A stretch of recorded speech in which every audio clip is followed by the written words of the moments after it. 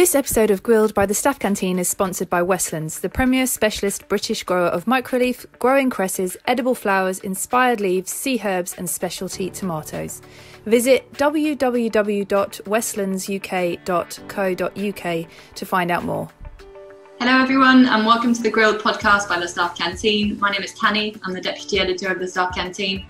And today I'm really happy to be joined by Ben Crittenden, who is the chef and owner of Stark in Broadstairs in Kent. And this is our Chef to Watch feature. So why is Ben a chef to watch?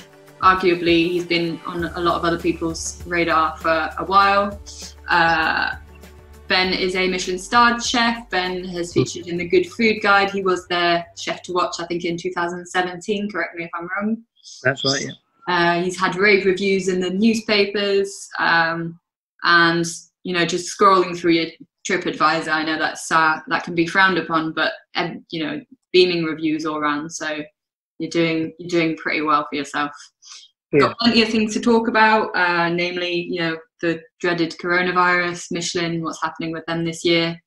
But before that, I kind of just want to talk about you, Ben. So first of all, hello, Ben, and welcome. Oh, yeah. How are you? You doing good? Yeah, not too bad. Busy, which is good, I guess, in this situation we're in at the moment. But yeah.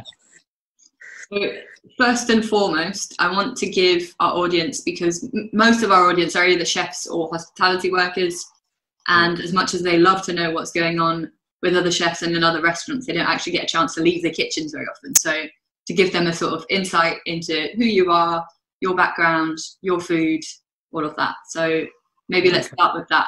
How does a chef from Kent become a multi-award winning chef? Where do you come from? How did you get here? Well, I don't know. I don't really think about it very often. So basically, I just started chefing from school. I got an apprenticeship at a local restaurant and fell in love with it, as most people do. Worked there, done my 2-year apprenticeship, and sort of, the place I was working at was shutting down. So I ended up getting a job, Rhodes W1 in London. Worked there for a couple of years. When was this? Sorry? When was this? That was, so I was 18, so that was 2008, I think. Okay. So 2007, 2008, I think I started there. A very good time to work. Sorry? It would have been a very good time to work at Rhodes.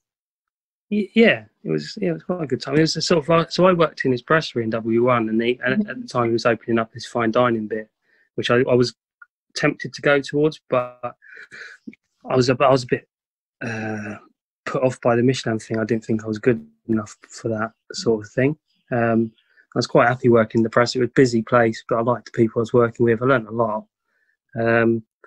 Probably thought I learned a lot more than I did, because I sort of got on with everyone. I sort of, I don't know, I quite enjoyed working there. When I left, I think I felt like I knew more than I actually did.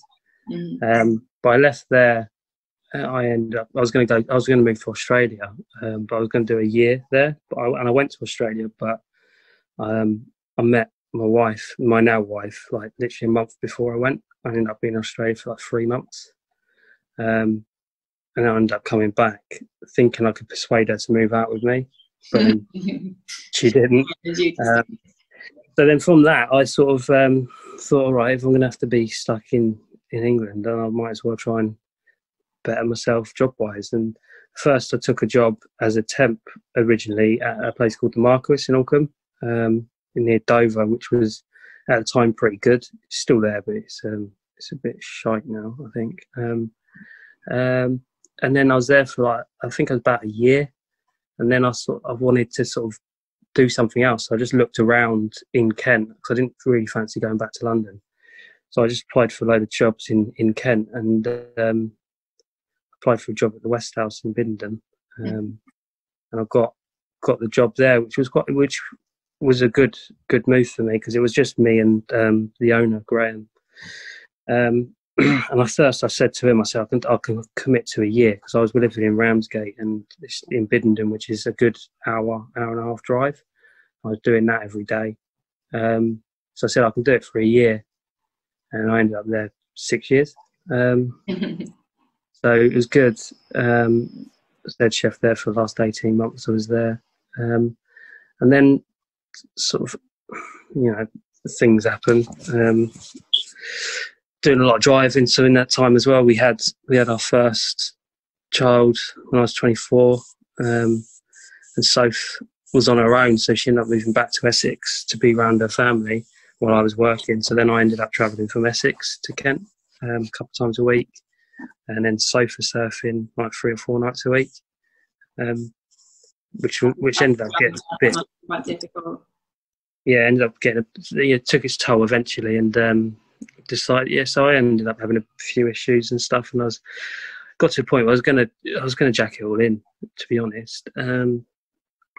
But I didn't really know what to do, and I was going to end up doing sort of like outside catering sort of thing, like food festivals and stuff like that. I bought an old Volkswagen Caddy van. I'd kitted it out, so I put a table in the back for a green egg. I got a generator, and then to do griddles and stuff like that. Bought all that, and then I was randomly in Broadstairs and stumbled across a place that was empty, and I thought I'd inquire about that. Didn't think anything would come of it, and then I heard back from the landlord, I spoke to him, and he told me what the rent was. And I thought, well, actually, I could possibly do that, thinking I could pay the rent. I didn't have any money at this time. I was skint, but I thought, fuck it, I'll give it a go. And I agreed to take on the place before I actually had any finances. And I thought it can't be that hard to sort of get a little bit of money together. I think I can just lick a paint, do it. But I ended up I went to a bank and they laughed at me. But then I did some digging, and I found there's startup loan companies. Right. And I ended up going through that and managing to get 15 grand loan. Which I thought was loads of money. Turns out it's not, to open a restaurant. But I ended up doing I did all the work with my dad and his mate gave us a hand as well. And so I left the West House and did agency work for a year, just because it's hourly paid, sort of, it's quite flexible. Gave me the freedom to sort of work when I wanted. When I needed more money, I could do more hours and stuff like that. And basically put everything into this refurb. And it wasn't just a lick of paint. I ended up having to gut the place and did everything. Everything apart from the ceiling, we ended up having to rip out and replace. We thought it'd take 3 months. It took 10. And yeah, literally rinsed us of everything. And by the time we opened, I think I had £500 to my name. Oh, wow. Okay. And that's sort of an overdraft as well. It wasn't even my money. So we opened on that, which was quite scary. So when we ended up opening Stark, I carried on doing agency work 2 days a week, just so I could guarantee I could pay my rent at home. And we'd do like 1 table a night for the first 3 months, like 1 or 2 tables. We'd open any day people wanted to come, we'd open. And if we weren't open, I'd do agency work, basically. So yeah, it was a struggle to get open. But then after 8 months, we got reviewed in the Guardian. I remember that was beginning of August, and we suddenly went from doing because we were only small, we only had 12 seats at the time. We went from doing like 4 people a night, Fridays and Saturdays sometimes we'd be fully booked, to end up being them full for like 2 months because of the demands of that. And it was literally 2 weeks after that we got the Good Food Guide Award as well. And all of a sudden it went mental. We filled up for the rest of the year, and we stopped taking bookings from beginning of January the next year. And we've pretty much been fully booked since then. Yeah. It sounds to me like you are first and foremost an incredibly hard worker, and that you came about doing what you do just to keep going, really, just to make sure that you had some money coming in and that you were striving for something. Is that? Yeah, I've never. So I didn't have I've brought up. I'm one of 5. I've got 3 brothers and a sister. And my parents never had loads of money growing up, we were right, but like if I wanted to go out with my mates, I had to earn the money myself, so I didn't get pocket money or anything like that. So I, even as a kid, I'd go and help my dad at work. He's a carpenter joiner, so I'd clean up sawdust and all that sort of shite. As soon as I was old enough, I got 2 paper rounds, and so one in the morning, one in the evening, and I'd deliver Chinese leaflets as well for a Chinese restaurant, just to get as much money. So I wanted to go out on a Saturday night with my mates, so I'd needed the money. Or Saturday night, I was only 13, but if I wanted to go out and have money to go out, I'd have to earn it myself. And my dad's always worked silly hours, so I think that's sort of just rubbed off on me. If I want to better myself, want to do something, I've got to earn it. And I think it's a good way of doing it. I've not been given anything by my family, but it's like refurbing the restaurant. My dad's done it for me, and hasn't charged me labour costs or anything like that, which is good. And I think that's something that is sort of frustrating when people assume that you know, just because you've got a restaurant, it's like you've been given it.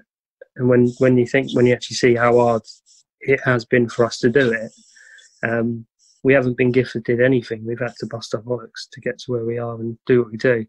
And it's even when it comes down to like we get emails all the time from chefs like locally saying they want to come and do a day with us to see how we work it and see we want to do it, because what they want to do eventually is they want to have a small place like ours. And it's sort of think we're doing it all the wrong way around, because you're head chef in a shit pub down the road earning 35 grand a year. That's more than I've ever earned in my life. The most I've ever earned on a salary was 25 grand, and that's as head chef of a Michelin-starred restaurant.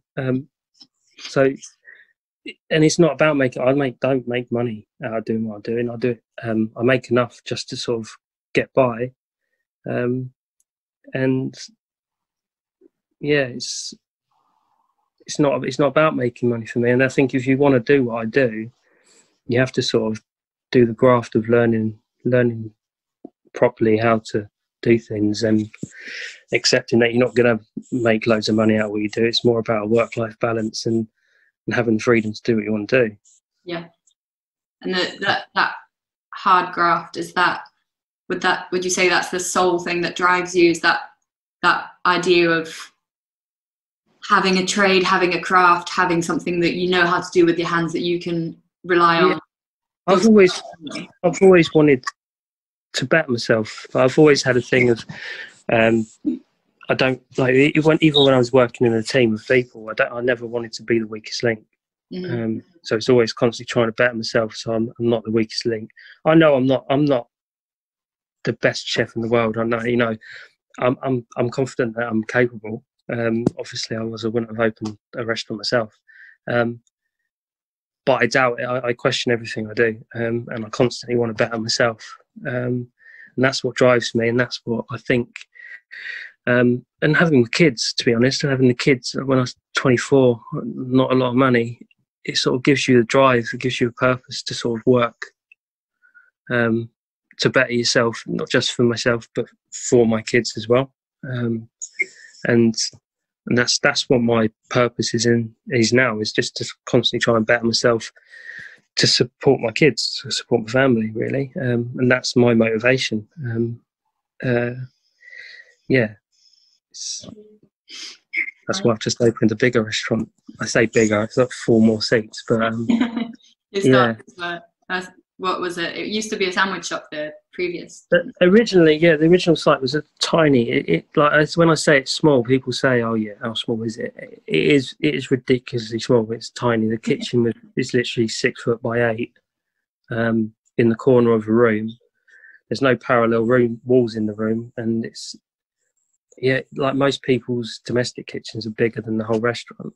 I'm pretty sure I've seen pop-ups in Shoreditch bigger than that. Yeah.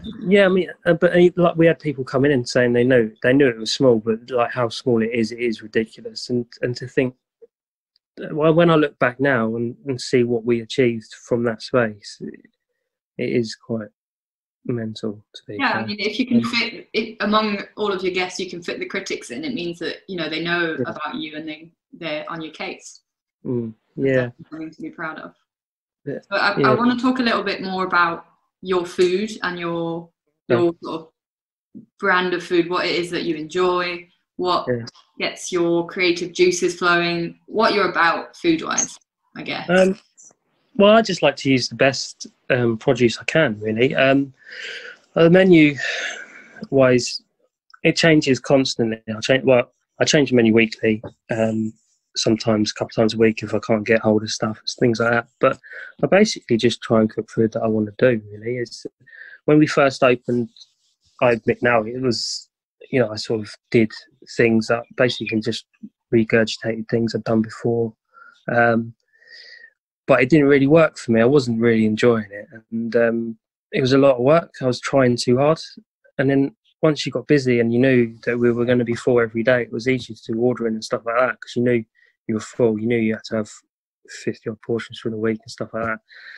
And you ended up sort of just simplifying things a little bit, but it ended up being better because it just flowed better. And I enjoyed that more. So I don't really know how to describe the style. I do a 6-course menu, and I just sort of do 6 courses of what I fancy doing that week, really. Yeah. I guess maybe what ingredients feature prominently, what sort of spices do you like to use, what sort of cooking methods do you use? So yeah, I like to use I like doing desserts with Middle Eastern, so cardamom, rose with chocolate, coconut, and stuff like that. I like doing curry, like fish. Well, basically, I've got fish allergy as well, so I can't eat fish. So everything that goes with fish, I use dashi a lot. Or like use vegetable based sauces. I can eat shellfish, so shellfish based sauces and stuff like that. Yeah, I don't know. It's weird. I've never really thought about what my style of food or anything like that is. I just do what I do. It's quite hard to define a style, because I don't think very many people fit into a predefined category, but it's always interesting to hear what your sort of, everyone has a propensity towards certain ingredients, certain cultures, and you go through phases. So I guess maybe you can tell us about a couple of things that you've got on the menu this week. So I'm using squab pigeons at the minute, which is mental. Like my menu price, I shouldn't really be using squabs because they're fucking expensive. But so with that, I just do. I've got pickled cherries and beetroot. I cook the beetroot, so I juice the beetroot, and then I cook beetroot in its juice with just a few spices in that, and then I confit leg and a breast. I do a bit of puff buckwheat on it. It's really quite simple. That's gone down really well. And then I'm doing like a cured mackerel. I've got a local guy who grows like little shoots, sunflower shoots, which I've only just started using. They're actually quite cool. So it's really simple cured mackerel with these sunflower shoots, and I make a tomato dashi. So instead of using water, you make tomato water and flavour that with a bit of Iberico pork belly. Again, it's pretty simple. But everything is really simple when it comes to, because I work on my own. I don't have a team of people. And although I'm only doing 10 people, I can fit 14 in the new restaurant, but I can only do 10 at the minute because of the restrictions with COVID and all that. But everything's really simple, but it's because, I'll say it's only doing 10 people a night. 6 courses, 10 people, it's 60 plates of food, isn't it? Yeah. So it's not different really when you scale it up to doing a 60 cover restaurant and there's 4 or 5 here. It works out about the same sort of amount of plates, but I'm doing starters, mains and desserts. So, yeah. And is the size of your restaurant what dictates, because you're tasting menu only, aren't you? Yeah. So when we first, that was basically when I originally took on the space, because it was so small, I thought it suited more towards a tapas bar sort of thing. Mm-hmm. But where we were, there's no footfall, and opening a restaurant when there's no footfall, when you need to turn people, when you need the covers to make the money, didn't really work on paper. So we sort of worked backwards to work out how much we need to do, and then try and think of concepts that will fit into that, work with the space we've got. And the only way it worked on paper was to do a set menu, set price, so we knew exactly, even if people only came in and had food, we knew we would get that much. And that's basically the reason we do what we do. But when we first opened, we'd cater for anyone, we'd do any allergy, any dietary requirement, all that sort of stuff. But then it ended up just getting ridiculous, like, because I had one fridge, I've got one upright fridge and I had one freezer, tiny amount of space. so when you got some nights we'd have 10 people booked in and 6 of them would have 6 different requirements, and it just did end up having to have a ridiculous amount of prep to do it, and it ended up just not working. It didn't work for me. I wasn't happy doing it, and I think it had an effect on customers that didn't have requirements. Yeah, were suffering more than people that did. So it got to the point where I couldn't do it anymore. It's like, so we ended up saying, right, we're not going to cater for nut allergies, because I use a lot of nut-based sorbets instead of ice creams and stuff. And then it was like, then we got loads of pescatarians in, and obviously I've got a fish allergy, so I have to be careful with that anyway. So I ended up knocking that on the head, because I started having loads of reactions to it. And then gradually it just got to the point where we're just like, we don't have to do it. We've got enough demand now. So if someone can't come in because they've got an allergy, someone else will come in. So it was sort of a financial decision, because it was costing us more to cater for people with allergies and intolerances, because we're having to buy in new different stuff. And it made life easier. We weren't losing custom because of it, because if they couldn't come, someone else would. So it just sort of made sense. I mean, we get a lot of abuse for it, but do you think it in a way it affected your creative process as well? Because yeah, having to think in I wasn't happy. Well, when you're sort of doing stuff and you're taking stuff away, it sort of defeats the object of what we do, really. You sort of create a menu and dishes, and you balance them and how you feel is a well-balanced dish, and all of a sudden you've got to take off it out because someone can't eat it. Then you know you're just serving shit, and it's not out. It's no fault of your own. It's sort of like, because I don't have the time or to rethink it, or the space to do it. So it was detrimental to what we were doing, and I wasn't comfortable doing it anymore. So I'd rather take the abuse and the shit you get for not catering for them, than sort of not than doing something that I'm not happy doing. Yeah, right. I feel like it's my choice, because I'm the one that's invested in it. It's my and it's my business. I can do what I want. It's a bit like going to a vegan fucking restaurant and saying you want a steak. It's what I mean. I think if I'm reading this correctly, the crucial point here is whether or not you're compromising something. So recently I went to Adam Hanling's restaurant, and he has, as part of a tasting menu selection, he has a vegan menu. So it's there ready, and they've developed it, and they've worked on the dishes. So I called in advance and said that there was a vegan person with me, and they were like, "Thank you for giving us a heads up." And I obviously he ate it. I didn't eat it, but just to see how much detail had gone into the development of these dishes, that was it. Did not seem like a compromise on their part. They had the time and the thought, and they thought about the cost of it, and it was coherent. Yeah. And that's the thing about that, but I think some restaurants now are able to diversify in that way, and that's great. Yeah. But if that's not your thing, I think people should leave you to it. Yeah, I mean, I'd love to be able to cater for everyone, but it's restrictive. Can't have it all, can I? I work on my own because of space and finances and stuff like that. So I can't cater for everyone, and that's just life, isn't it? You can't always have what you want. I'd love to be able to offer menus for everyone and cater for everyone, but it's just not. That's life, Yeah. It's like I don't make my allergy everyone's problem. If someone says they can't cater for fish allergies, I'm not going to go begging to go to their restaurant. I've got a really good friend in Cornwall who has a fish restaurant. I'd love to go and support him, but I can't do it. So, these are the things in life. Yeah. Right. So I'd like to talk to you now a little bit about what's been going on for you for the past 6 months, because obviously everybody was shut down, and that had consequences. I think obviously very negative on the industry from certain aspects, but also positive in other aspects. You've seen a lot of restaurants and chefs adapting in surprising, innovative, and really positive ways. So I kind of want to hear what your experience of the lockdown was, and how you dealt with it, and what you feel that you are coming back with. I mean, the initial lockdown, I was really worried, because I'd taken on a second site, and the plan was I have moved. I've moved literally original site is 1 Oscar Road, and I've moved to 15 Oscar Road. And the only reason I took it on is because it was on the same road. And the original idea was to move to 15 and then turn 15 into a bar, like the tapas bar, which was the original idea, and use it as like a place for pre-drinks or post-drinks at the other restaurant, and then do a few small dishes and stuff like that.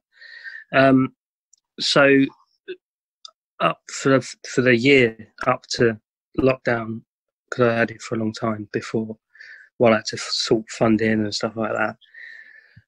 So I borrowed again for a startup loan company because the banks still won't touch me. I borrowed 25 grand to refurb this other site, thinking that would be enough. It wasn't enough, so I ended up investing all my money from the first site. Any money we got, I reinvested everything into expansion. And we were sort of a month or so away from being finished, and then we got shut down. And obviously, where I've been investing, I had nothing. So I thought that was us done and dusted, really. But luckily, we obviously got a grant. We got 10 grand grant, which I used to pay off all my suppliers, so at least I didn't have that hanging over my head. And that took most of it. And then we ended up having to get a bounce back loan as well, 30 grand, which is frustrating because with our first premises, I borrowed 15 grand over 5 years, and I've paid that off in January coming up. And I've ended up having to borrow double what I originally borrowed just to survive, which is annoying, but I'd rather not go under and waste all the time and effort that we put into it. So, but other than that, I used the lockdown time to finish the refurb, really. And luckily we managed to get it all done. The first few months were hard because we couldn't get hold of the last few bits of materials we needed to get hold of. But it gave me time to sort of finish it and do it properly and get things done, because it was going to be a mad rush to get it done because we were running out of money again. Before lockdown, it was going to be sort of just get it done. Whereas while we had like 4 months off, I took the time and doing things and getting it how I wanted it. So it's sort of, we were in a lot more debt than we wanted to be, but the restaurant's turned out exactly how I wanted it to be, and it's gone down really well. So we put the tapas bars on the back burner at the minute because there's no point in trying to open it. It's too small. We can't get anyone in it, and we're running at 70% capacity in the new site. So it's not great, but it's better than hemorrhaging money every month. I've paid as soon as we got the bounce back loan. I paid all my rent. So I've paid all my suppliers, all my rent, all my bills are up to date. So with your landlord. I've spoke to them both, and they're all right for it for the first few months.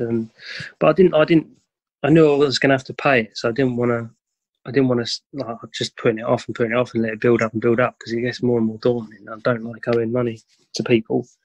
So as soon as I got the money, I paid them. And luckily we were nervous about it because we're so small. We didn't know how, when we opened bookings up, how things were going to go. But luckily we opened bookings, and because we take bookings 60 days from today, so every day a new day comes available. We opened the bookings and we filled up within 2 days, so it's quite good. We've been busy, and people have been all right. I mean, the service is different to how we want it to be. We're having to do like 2 sit-ins. We do a couple of tables at 6, and then we have to turn those tables, clean everything down, and we'll do another couple of tables after that, like 8:30. It's not ideal. We'd like people to have the table for the night so they can sort of chill out a bit.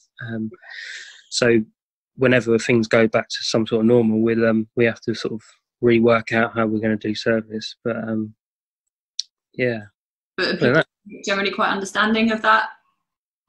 I don't know about you, but the only places I've been out, people just are so relieved to be out that it's just, I think most people are all right. I mean, we get a bit frustrated because we do say to people, we have to turn the tables and we need you to go before other people come.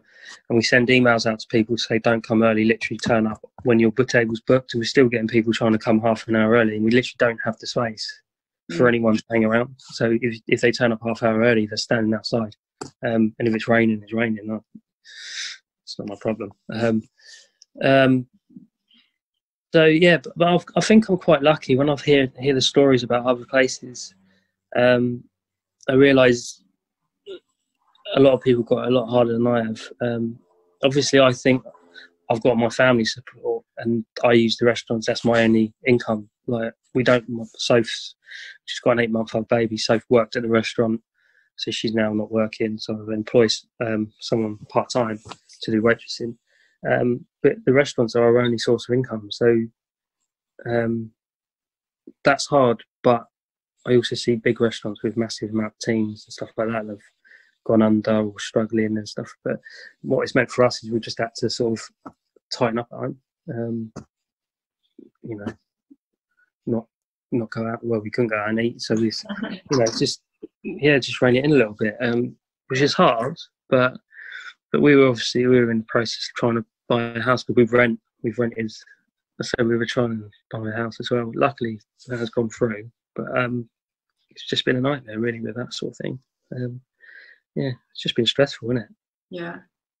It sounds like you've braved through it as stoically as you possibly could. Yeah. And I take your point about big restaurants. You didn't have to furlough anyone. You didn't have to make those decisions as to whether or not to let people go.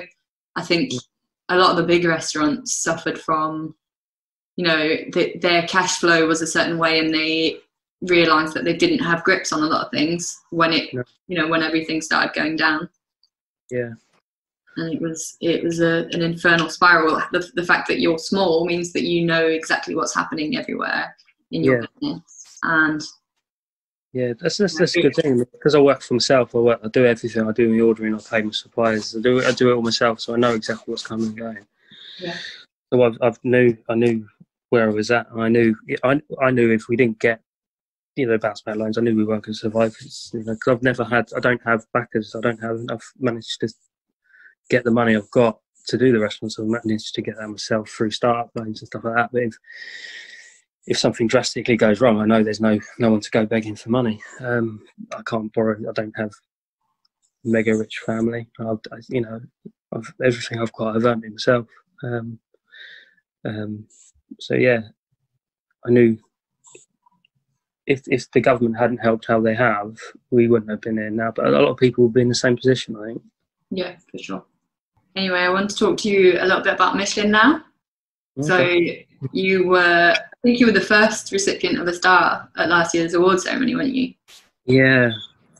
You coming up on stage, so we were all in the office, obviously covering the event while my editor and Mark were at the actual award ceremony. And you came on stage, and I think the host asked you about your restaurant. She said, "Stark, is that a reference to something?" And you said, "Yeah." Yeah. Yeah. So it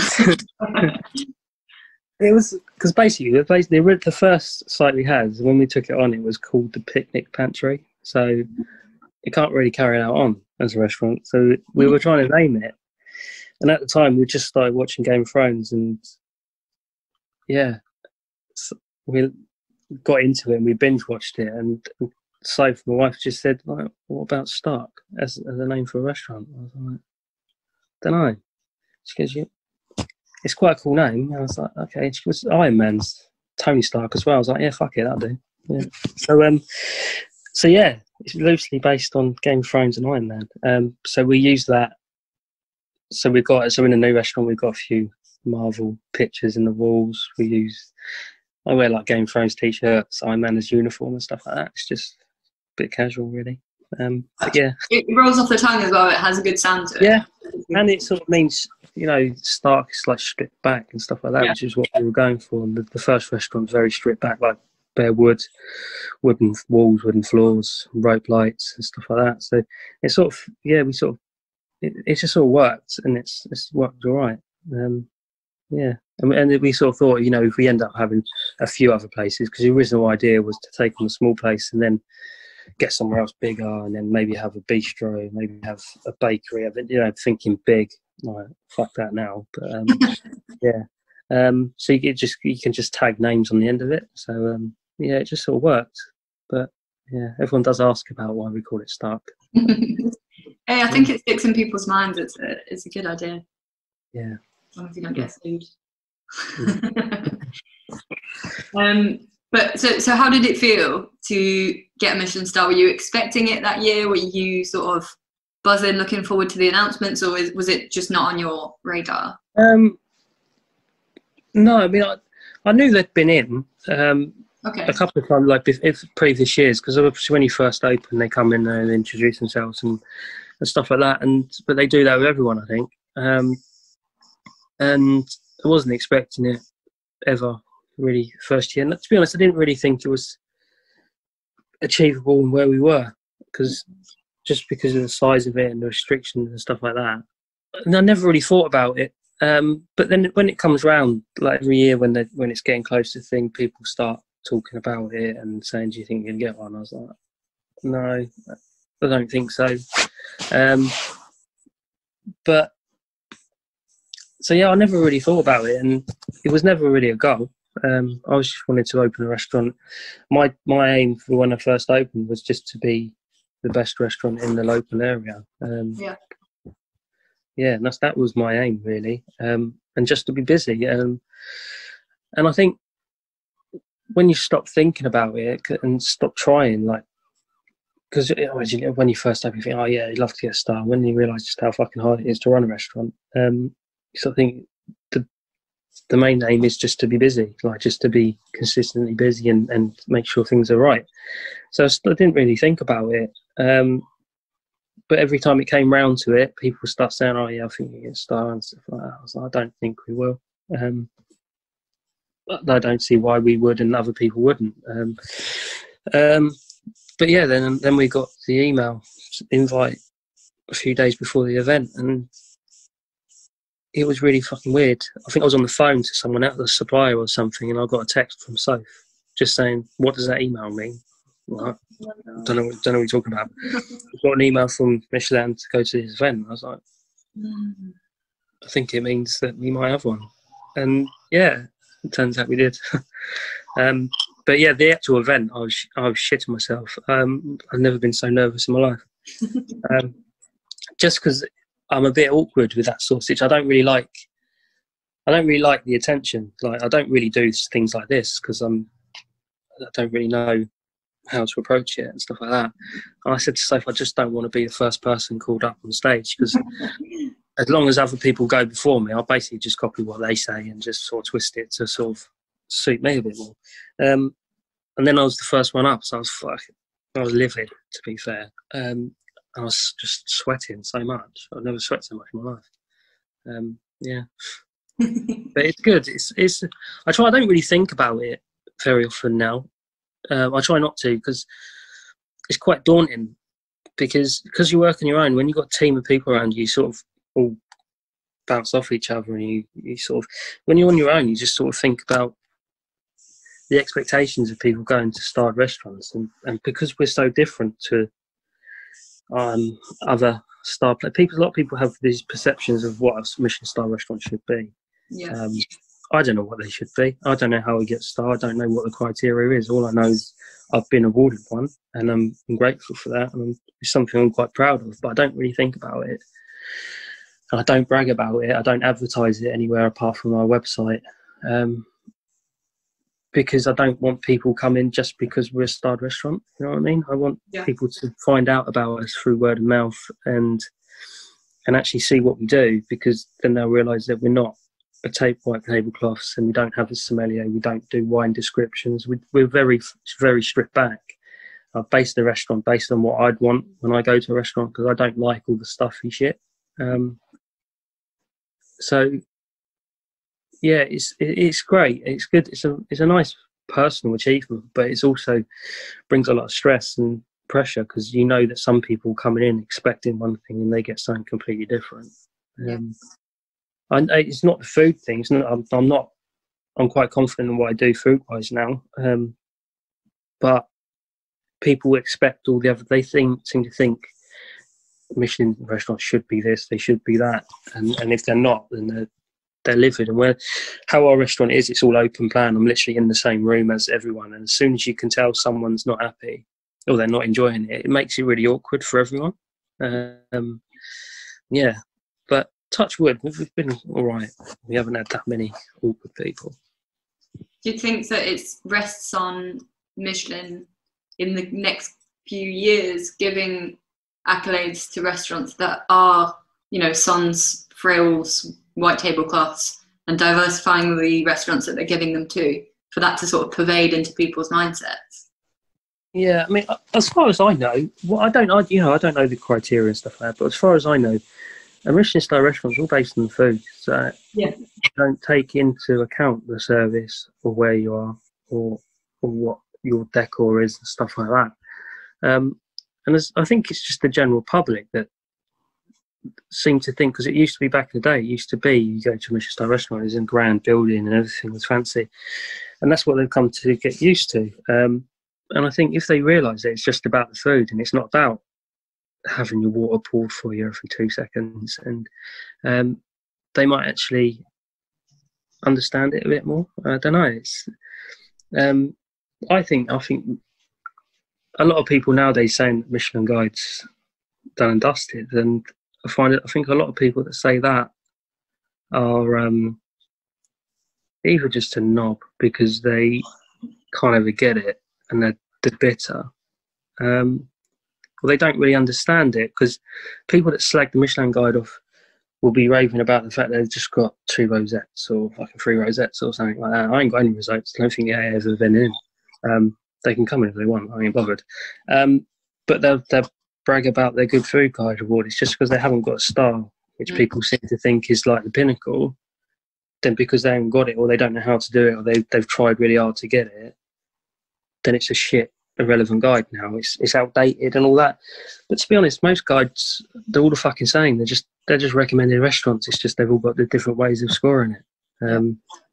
And if the Michelin Guide's outdated and shit, then so are all of them, because they all do the same thing, basically. And with social media now, do you really need restaurant guides? Like, we got busy from word of mouth and a food critic, basically. So they came after. Yeah, Good Food Guide and the star came after. I was already fully booked. So a lot of the time, I think the guides, it's more of a chef's ego massaging, really. But the thing is, Michelin Guide, the amount of inquiries we got, we were already fully booked, but the amount of inquiries we got and demand just went fucking mental. So it is good for business as well. So I don't think it's outdated, and I still think you go to a starred restaurant, I still think it's the most reliable guide out there compared to the AA. I think the Good Food Guide probably, I don't know. Yeah, I still think that's probably better than the AA. I find the AA fucking inconsistent, to be fair. And that's not because they haven't been to me. I couldn't give a shit. Yeah, I still think if you go to a starred restaurant, you can tell the quality is a lot more superior than, say, I don't know what the AA's average is. Is it 3 rosettes? Is it 4? I don't know. They have the most 2, and then they're around the same number of 2s and 3s, and then a few 4s. Because I've worked in 3 rosettes, and I've worked in a lot of 2s when I was doing the agency work, and the 2 rosette restaurants were fucking appalling that I worked in. So I don't think it's got that good a reputation. Yeah, guide. I think because their criteria is more diverse. I don't know what their criteria is. I don't know of it somewhere. If you want, I can send it to you. They pay attention to service. They pay attention to a lot of things that Michelin's categorically don't pay attention to. Yeah, I think that sounds more outdated. I'd say the AA guide sounds a lot more outdated than the Michelin guide. But if you take into account the service and stuff like that, I'm saying this now, they're never going to come in now. Yeah, because I think the Michelin guide, how they got it, is basing it on the food at 1-star level. I know obviously 2 stars, they do take into account the service and stuff like that, and 3 stars obviously the whole package. But just for the 1 star, just taking into food to account, I think that's the most basic thing. As long as they're recommending that it's a restaurant, they want you to go there for the food. 1 star should just be based on the food. It's obviously the only reason I got 1, because it's not going to be because of my decor. Hey, understated is the new fashionable thing. Yeah.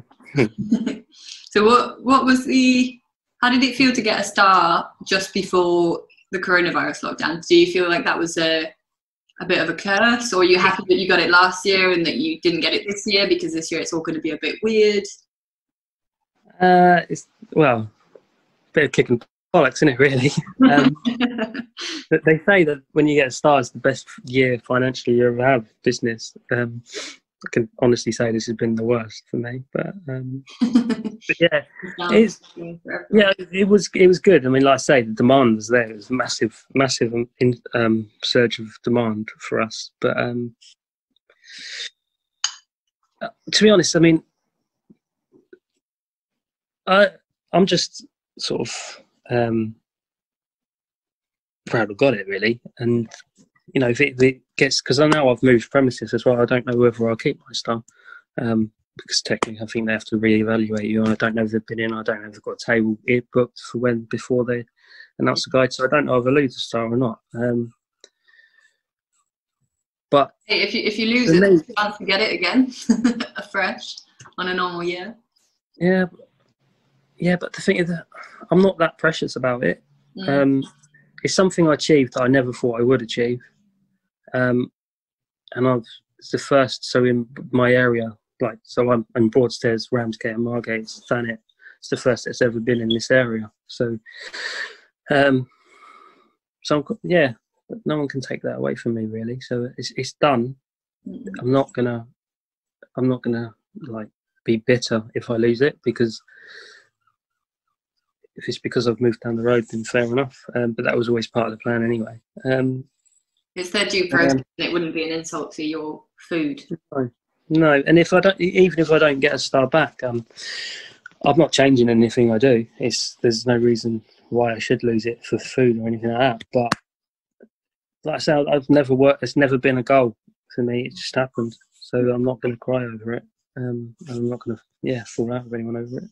I mean, they're being very tight-lipped about what they're going to do this year, and I don't think anybody really knows. But like you said, I think most chefs, at the very least, think that it is the most rigorous and up-to-date guide, you know, the one that's still the most relevant. So I think that they're going to do their best to take account of the circumstances. So I hope for your sake that you keep it. But like you said, that's not all that counts. And if you're still fully booked, then you know what? Just carry on doing what you do and see what happens. Yeah. I want to move on to the next subject. I realise that I'm taking up a lot of your time, and you're in the middle of moving restaurants and house and all sorts. So so let's move on a little bit. You have recently released a cookbook. Yeah. It's coming out next week. How did that come about? When did it come out? What's it all about? So it's actually released next week, I think. It's on pre-order already, but I think we get delivery of it next week. But basically, my friend, Bruce Rennie down at Shaw in Penzance, I met him when I was doing the agency work, and he'd done a guest chef at the place I was working. I got on really well with him. He's a similar restaurant to me, so he worked on his own. And he released a book I think it was in January, I think it came out. But while he was doing it, got a copy of it over there. Yeah, good. Yeah, I really like it. I really like Bruce. He's a solid, sound guy.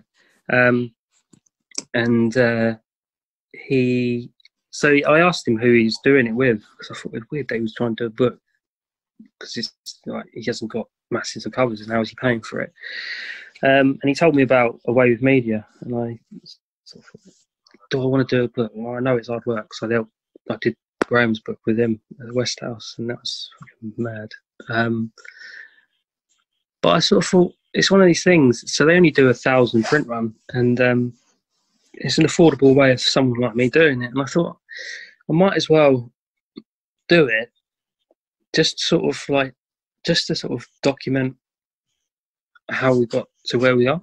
And a lot of people ask us how we did it and why we do it and stuff like that, so I thought I might as well just sort of do a story from where we started to where we are now. And it basically gives so I say my side of the story, and then we've got Soph's, my wife's point of view as well, so it goes through different stages in my career. So yeah, there's been ups and downs, been through quite a lot, in our personal lives, me and Soph, and it shows from where something's happened and I've just gone to work because I have to go to work because otherwise I'm going to let anyone down, to Soph's point of view as well. And it's got like a few, like 50 odd dishes as well in it. Fucking hard work. A lot of. I'm not good at sitting at a computer. So yeah. But yeah, it's just a story of how we get to where we are, really. There's some pretty dark bits. Yeah. But, like a bit of a cathartic book, sort of. Yeah. Telling people your story. Yeah, basically, and just sort of how we come about to get into the restaurant. Because yeah, like I say, it's not been an easy ride, but yeah, we just thought we'd document it, and they were happy to work with us, so we thought we might as well do it. And like I say, I think it's out next week. Great. Hopefully. And what sort of recipes can people look forward to seeing in it? We've done 6 menus, so 6 menus of 6 dishes, and so it'll be 2 meat, 2 fish, 2 desserts on each menu, and then I've done 12 tapas style dishes because we were hoping to have the restaurant open. Obviously, that's not happened, but yeah, they're not. We haven't dumbed them down to be sort of cook at home, which is basic. Because I thought there's no point in trying to modify everything to say it's cook at home stuff. So I just thought I'd do it, write down how we do it at the restaurant, and then people can pick and take things if they want to. A lot of people might think it's shite, but I'm quite happy with it. And that's the main thing. I sort of did it so my kids, when they're older, can look through it and sort of see how we got to where we are. Yeah. See pictures of them, and hopefully they'll be proud of it. And I'm happy with it. The publisher's happy with it. Hopefully, most people will be happy with it. And if you're not, shit happens. I think apart from, I can't remember where I read this now, but apart from the sort of Jamie Olivers, Nigella, etc., cookbooks aren't a thing that the consumer buys a lot of. So if you're going to write a cookbook, you might as well not adapt for the home cook, and you might as well target it at an audience that want to know about you, want to know about your food, and that know how to, how to cook your sorts of food, even if it's not to replicate the recipes, just for inspiration and understanding of what you do best. Yeah, that's what I think. And most of our books they'll be sold through the restaurants. It's not like we're going to be selling loads on Amazon or anything like that. If people come in and they like what we do, then they might like to take one home to put on their bookshelf or something. Some people like books, don't they? And when it comes to Christmas and stuff like that, people buy vouchers. They buy a book to put a voucher in and stuff like that. So yeah. I'm hoping it does all right, and I do hope people do like it. But yeah, it is quite nerve-wracking thinking of people just read about you. But yeah, putting yourself out there in quite a big way. But I guess you already do that every day. Yeah, exactly. Might as well go full hog, eh? Anyway, it's been lovely talking to you, Ben, and I wish you all the best. Look forward to seeing your book, and speak again soon. Take care of yourself. Yeah. Take it easy. Thank you. We hope you enjoyed this interview, and if you have any comments, feel free to tweet us or comment on the post. We're making all of our interviews available to download. And finally, if you like what we do, whether it's our podcast or our videos or even our features, please head over to our Patreon page and support us there. This episode of Grilled by the Staff Canteen is sponsored by Westlands, the premier specialist British grower of microleaf, growing cresses, edible flowers, inspired leaves, sea herbs and specialty tomatoes. Visit www.westlandsuk.co.uk to find out more.